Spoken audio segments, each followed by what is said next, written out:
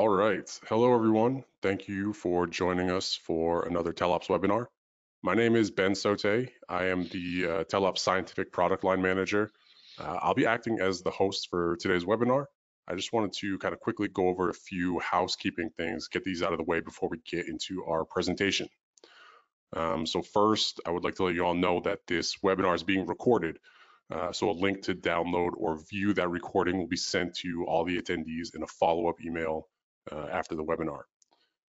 We also encourage questions from the audience. So, if you hear something today that sparks some interest or, you want some more information on, please feel free to use the GoToWebinar question box. We'll reserve a few minutes at the end of the presentation today to answer some of those questions live. And then for those questions that we don't get to, we will provide written answers in that follow-up email. Last thing here is that today's webinar is actually part one of a two-part series, so be on the lookout for the invitation link for part two, which we will provide again in that follow-up email. So with all that intro out of the way, I'd like to ask a little bit about our audience today using this poll that should be showing on your screen about now. So this poll question is actually asking about your knowledge of hyperspectral imaging technology, but let's expand that out to infrared imaging technology as a whole. So yeah, please take a couple minutes and vote on this poll so we can kind of get an idea of who we're speaking to here today. The presentation here is focused on some of the fundamental aspects of infrared imaging that we need to consider when we're specifying a thermal camera system. So, I think there's really kind of something for everyone in here. So a few more minutes here or a few more seconds here to allow some additional votes to come in. All right, so I'm gonna close this and let's share our results. It's pretty evenly split here. We got a thermal imaging expert, at least one in here, so that's great to hear. But it's kind of split between these other three categories. So that's great. We're glad you're all here. We hope you find this this webinar informative. All right. So finally, I'm very pleased to introduce our speaker here today, my colleague Joseph Carrock. Joe is a Telops field application engineer. His territory includes the northern US, Canada, Europe, Middle East, and Africa. So he's going to be quite a world traveler here. Joe has a MS degree in imaging science from the Rochester Institute of Technology, and his application focus areas include non-destructive testing, battery research, and experimental mechanics. Take it away, Joe. Thank you, Ben.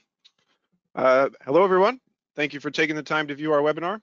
Whether you're here live or have accessed the on-demand version on our website, we appreciate your interest. My name is Joe Carrock. As Ben said, I am a field applications engineer with Telops. Today, I will be presenting to you some of the most important instrumental and experimental parameters which you will need to consider when specifying your ideal scientific imaging infrared imaging instrument.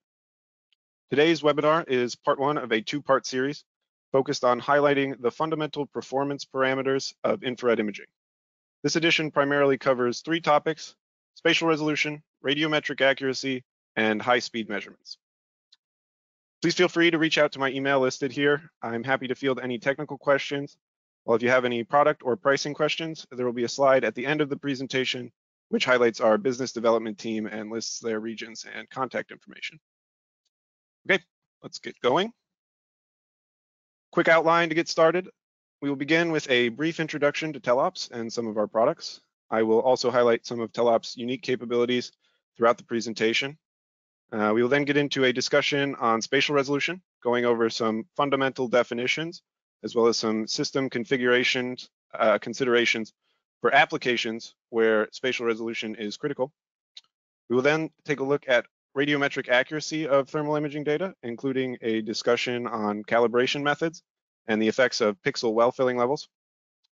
Finally, we will wrap up by detailing camera design and operational parameters to consider when making high-speed measurements. Telops, for those who may be hearing about us for the first time, is a leading supplier of high-capability scientific thermal imaging products Founded in the year 2000 and headquartered in beautiful Quebec City, Canada, Telops now employs around 100 employees worldwide, with office locations in Canada, the US, and France. Telops develops and manufactures several lines of scientific infrared imaging systems designed to suit a wide range of applications. These product lines include multispectral and hyperspectral systems, as well as high performance and entry-level high-speed broadband systems. We also offer cameras and accessories suited for high dynamic range measurements, long range measurements, and OEM applications. Hopefully the GIF is working on this slide, and you can see the high-speed filter selector flicking back and forth on our high dynamic range camera there. Telops serves customers in several markets, including but not limited to defense and security, industrial labs, universities, and national laboratories and research institutes.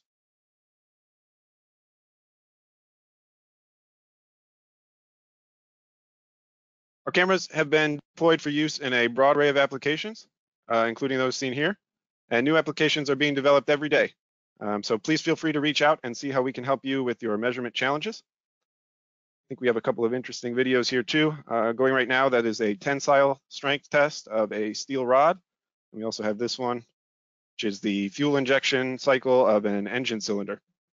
Those are both pretty cool.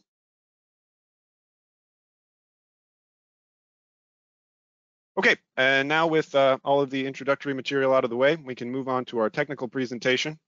As was mentioned earlier, this is part one of a two-part webinar series, where today we will be focusing on spatial resolution, radiometric accuracy, and high-speed measurements. We will start with spatial resolution and define some basic terminology. Spatial resolution refers to the ability of an imaging system to resolve small objects or features and is one of the most important parameters to consider when selecting a thermal imaging camera. The primary measures of spatial resolution for thermal imaging systems are pixel pitch and instantaneous field of view.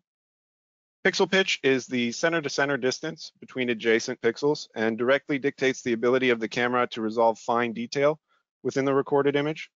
Under the same conditions, a detector with small pixel pitch will be able to get more pixels on target, leading to images with superior quality and detail. Conversely, a detector with larger pixel pitch is able to collect more photons, which is ideal for high-speed measurements, low signal environments, and situations where longer integration times are not possible.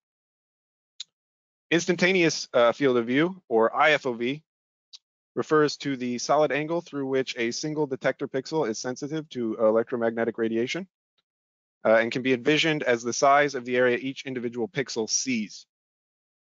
IFOV is directly related to TFOV, or total field of view, which specifies the total observable extent, which can be captured by the system with a single measurement.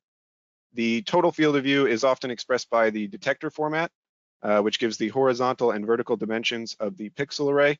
For example, a 640 by 512 detector array. While the pixel pitch is a detector specific fixed value, the physical dimensions of IFOV and TFOV can be modified through use of different optics, such as external lenses or telescopes. And this ensures that you get the number of pixels on your target of interest maximized.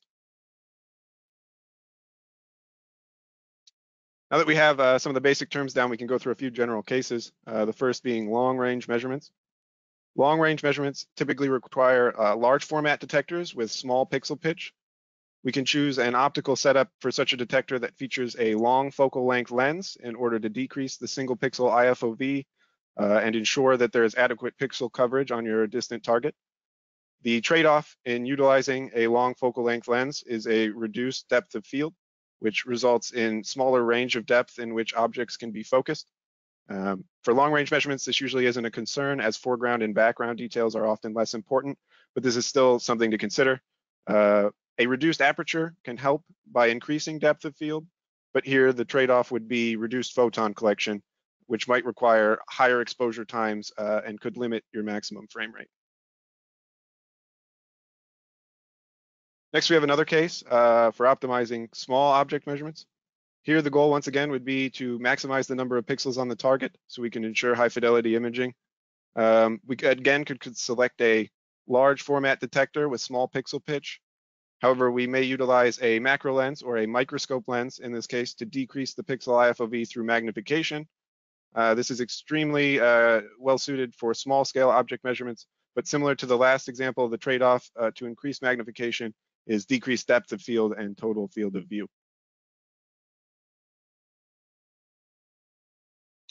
Whichever scenario you have, Telops can provide a system configuration which is optimized to suit your resolution needs. Telops Fast IR HD and Super HD models feature 10 micron pixel pitch in several large format array sizes, ideal for applications requiring the highest spatial resolution. In addition, Telops offers a full-featured line of compatible lenses, including 200mm options for long-range measurements and 1 and 4x magnification microscopes for small object examination. That concludes our section on spatial resolution. We will now move on to discuss radiometric accuracy, including Telops' proprietary global calibration method. Calibrated thermal cameras perform radiometric measurements which produce data in physical units. Typically, these units are in-band radiance or radiometric temperature.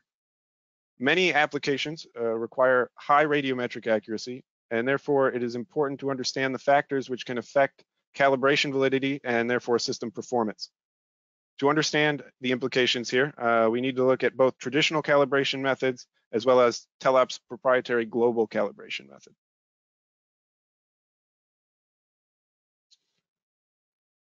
In order to perform high quality radiance or temperature measurements, the camera must be able to convert signal observed by the detector into digital quantities directly related to desired physical units of radiance or radiometric temperature. This process, known as calibration, is known as calibration. A variety of methods for calibration exist, each offering different utility and advantages. It is important to note that the nature of any particular calibration process employed can have a significant effect on your accuracy and the reliability of any result.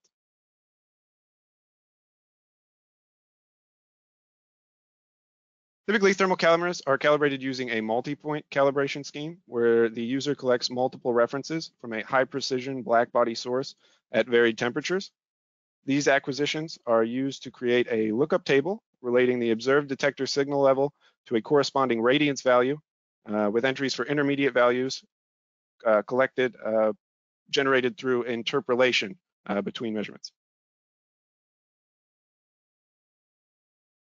Multi-point techniques can be classified as local calibration methods, which generally yield good accuracy and performance when remaining under the specific set of conditions under which the calibration measurements were collected.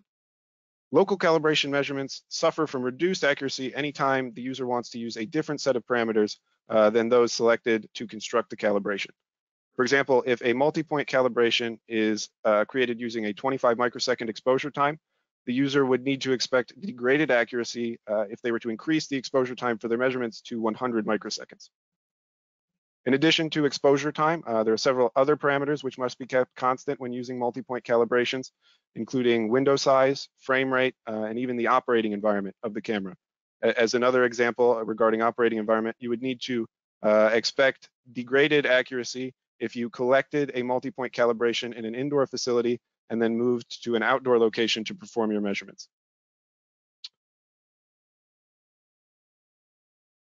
The takeaway here should be that while multi-point calibrations can generate high accuracy measurements within a narrow range of experimental parameters, they will suffer degraded accuracy and performance when the camera is operated outside of those predetermined environments.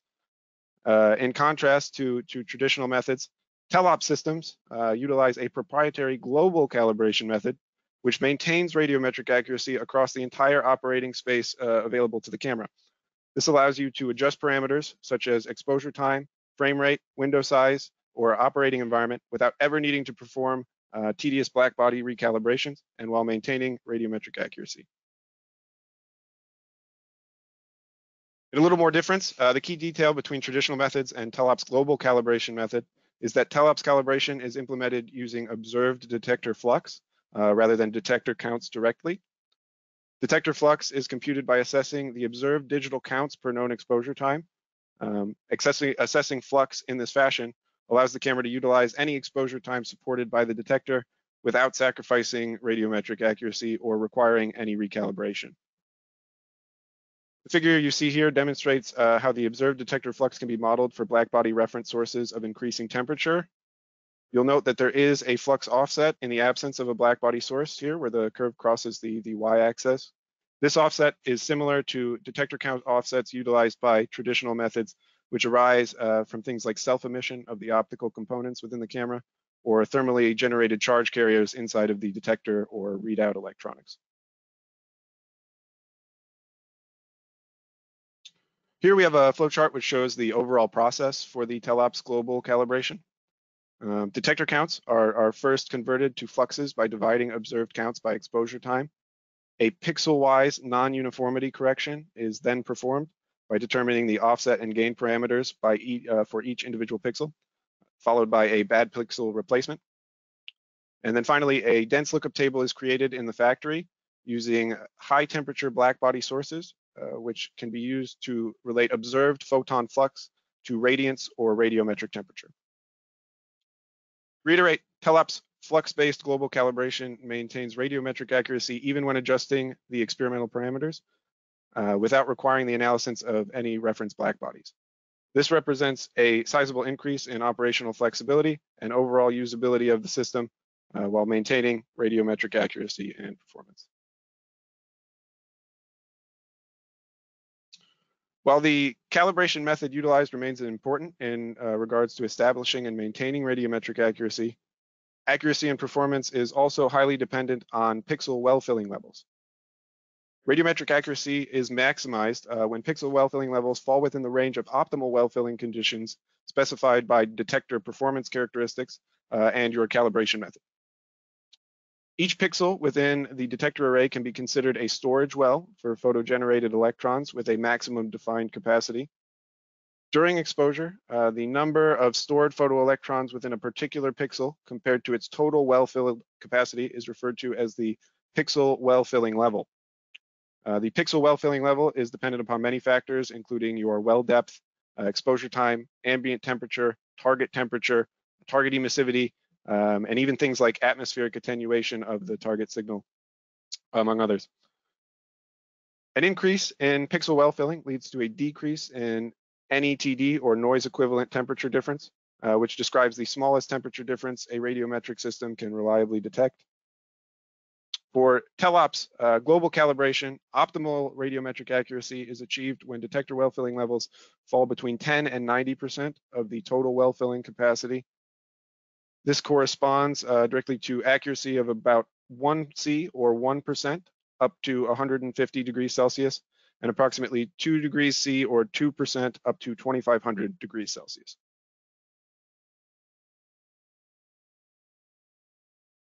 Telops utilizes a unique global calibration method that allows for complete flexibility of important instrumental parameters like exposure time, frame rate, operating environment, and others, while maintaining high levels of radiometric accuracy and precision.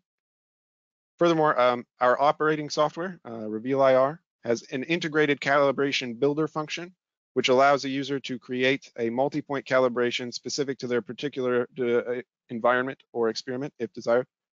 Our goal is to provide the user with all the tools they may need to operate the camera, of course, according to their best experimental practices. We will now move on and talk about important experimental factors to consider when performing high-speed measurements.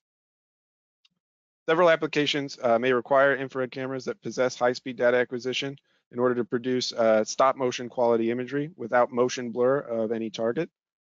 Telops high-speed systems are well suited for the characterization of objects or scenes undergoing rapid changes in radiance or temperature, such as those found in experimental mechanics, ballistics, or combustion monitoring applications.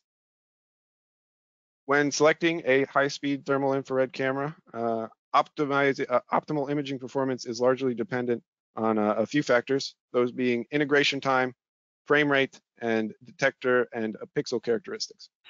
Joe, we are not on the same slide. I think you need to advance a slide forward. Oh, I'm sorry. There we go. Thank you, Ben. To begin, I will provide a general overview of how a cooled infrared detector operates. Infrared photons from the scene incident on the detector are converted into electrons, with the efficiency of this conversion documented as the quantum efficiency of the detector. Each individual pixel acts as a storage well with a maximum defined capacity for accumulated photo-generated electrons.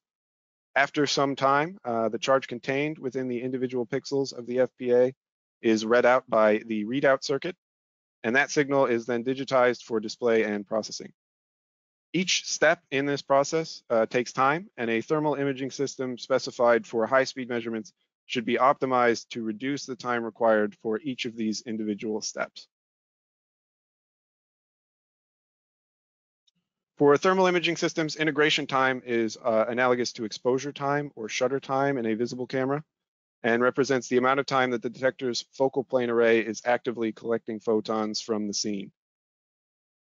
Imaging systems which support the use of very short integration times allow for the collection of near stop motion like imagery in dynamic scenes, minimizing the occurrence of any motion blur, which you can see here shown with this set of bicycle gears. On top, a longer exposure time was used, which allows some motion blur, where on the bottom a shorter exposure time cleans that up, and we have a nice crisp image. The integration time often represents the largest portion of the total time required to collect and read out a single image frame before resetting the focal plane for the next image. The total time required for image generation is often labeled the frame rate and is usually expressed in units of hertz or frames per second. Frame rate can be increased by decreasing the integration time or operating within a small portion of your detector window called the subwindow, thereby decreasing the number of pixels that the camera needs to read out with its readout electronics. An imaging system capable of achieving a high frame rate, like our fast IR cameras, can maximize the amount of time between collected images and therefore can record images of dynamic events with greater temporal resolution than a low frame rate system.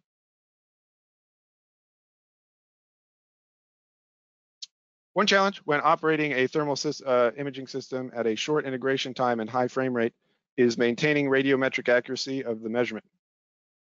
As we previously discussed, a scientific grade thermal imaging system are often calibrated to transform the detector signal into a physical quantity, such as radiometric temperature. Typically using a shorter integration time, the shorter integration times required to achieve high frame rates dramatically decreases the signal level received by the detector, and therefore the pixel well filling percentage when compared to higher integration times. As was noted earlier, Telops proprietary global calibration allows for measurements with accuracy on the order of 2% or 2C up to 2500 C, provided that the pixel well filling level falls between 10 and 90% of the maximum. So for high-speed applications, it is essential to design your imaging system to ensure that these conditions are met when operating even at short exposure times. So for an example, the Telops Fast M3K is optimized for high-speed performance and features a 320 by 256 pixel array detector with a 30 micron pixel pitch and a short 3.4 millielectron well depth for each individual pixel. This short well depth and a large pixel pitch ensure adequate photon collection during short integration times to assist with achieving this minimum 10% well filling condition to maintain radiometric accuracy. The Telops Fast IR series of broadband thermal cameras are the fastest imaging systems on the market. Our mid-wave system, the M3K, which I just spoke about, is highly optimized for ultra-fast imaging. With its cooled indium antimonide detector, it is capable of achieving up to 3100 frames per second in full frame mode and up to 100,000 frames per second when operating in a smaller subwindow. On the short and long wave sides, we also have the S1K and the V1K, which each feature a 640 by 512 detector capable of imaging up to 1000 frames per second in full frame mode. If you have the need for high-speed thermal imaging measurements, the Telops Fast IR series is definitely the right way to go. Okay, so to wrap up this part of our webinar series, your overall takeaway should be that an infrared imaging system needs to be specified and designed intentionally based on your intended usage. We have discussed spatial resolution and its effects on image quality. we discussed radiometric accuracy in terms of calibration, as well as the versatility and robust accuracy of Telops' proprietary global calibration, which we stated can maintain radiometric accuracy under changing or challenging conditions. And finally, we discussed considerations for high-speed infrared imaging, including how Telops systems utilize ultra-short exposure times for stop-motion-like imagery. So overall, if your measurements require one of the most advanced systems on the market today, which can be optimized to provide clean and accurate data for any application, you need to get your hands on a Telops system. So thank you for listening. Here I have the contact information of each of our business development managers listed by region. If you have any product inquiries, please feel free to reach out and they will be happy to assist you. And I will turn back over to Ben. Yeah, thanks, Joe. Nice presentation, very well done. Yeah, I agree with the overall takeaway here that we need to really think about what the intended usage of the system is when we're kind of designing the specifications. So, you know, again, if you have a need, if you have a question about how a thermal imaging system can help your experiments, please reach out to us. We'd be happy to chat about it with you. So a couple questions have come in throughout this webinar. So we got a couple minutes. I think we can address some of these here. So yeah, we had a lot of talk about the global calibration, Joe. A lot of interest in the question box. Is the global calibration standard feature on all of the Telops cameras? Oh, sure. That's a great question. The global calibration is a standard feature on all of our broadband systems. That would be the fast IR, the Spark, and the multispectral cameras. While our hyperspectral cameras come equipped with integrated black body sources for push button calibration through our software. I personally feel unless you need the spectral fidelity of the hyperspectral system, the versatility of our MS and fast IR lines is really special and sort of unmatched in the industry. This is obviously a little simplistic, but with the global calibration and our automatic exposure control, which is another feature that we will be talking about in part 2 of this webinar series, our broadband systems are almost point and shoot, returning calibrated radiometric temperature or radiance data. They really are pretty impressive. Good. Do we have another one, Ben? Yeah, we got a couple more here. Talking about high-speed measurements, we talked about short exposure times. So what are the shortest exposure times that our high-speed cameras can support? Oh, sure. That's another good one. I believe for our M3K system, which is our fastest in terms of frames per second, 3,100 frames per second in full frame mode, the shortest exposure time you can set is 1 microsecond. Of course, doing so would require a lot of signal in your scene to achieve the appropriate well-filling conditions we talked about, likely something pretty hot. I believe this minimum exposure time is the same for our MS M3K system and the S1K. While some of the other systems, I think the M1K, maybe the V1K, can go a little bit shorter than that, maybe half a microsecond based on their detector and readout limitations. Of course, if anyone has any more specs that they would like to look at, you can go onto our website, telops.com, and explore the data sheets for any of our products. We also have past webinars there where you can check those out if you'd like a little more detail on a specific application area. All right. We got time for one more here, I think. So this one comes in from the audience. This is kind of an interesting question. I believe one camera is able to do a 2-dimensional measurement. So if so, then are we limited to focus on a single plane of the object? Or does the camera receive all of the photons from other parts of a 3D object, which might interfere with the photons that are coming from the object plane that was already set as a target plane? That's a very interesting question. I'll take this one on. There's actually a second part of this, which I'll address also, but yeah, so essentially we're making a 2-dimensional measurement of a 3-dimensional object. So yes, photons from sort of behind our focal plane, our depth of focus, our depth of field will still contribute to the signal. So if you do want that 3-dimensional information, yes, just as you sort of mentioned in the question, you can add a second camera in a stereoscopic configuration, We've actually had some customers use our hyperspectral cameras to multiple hyperspectral cameras kind of positioned around a gas cloud. And what they did was they combined those the data feeds from those two hypercams to do a 3D reconstruction of the the gas cloud that they were looking at. So yes, this sort of stereoscopic technique has been performed before. There's kind of well-established data algorithms that kind of can combine the two data streams and recreate a three-dimensional construct. So yeah, if you are interested in that, please reach out directly and we can share some more kind of detailed information on sort of our past work in this area. All right. Thank you everyone for joining us today. Be on the lookout for our follow-up email, which will have the link for the next, the link to register for the next webinar, all the answers to the written questions, and the link to the recording for part 1 as well. Thank you very much. See you next time.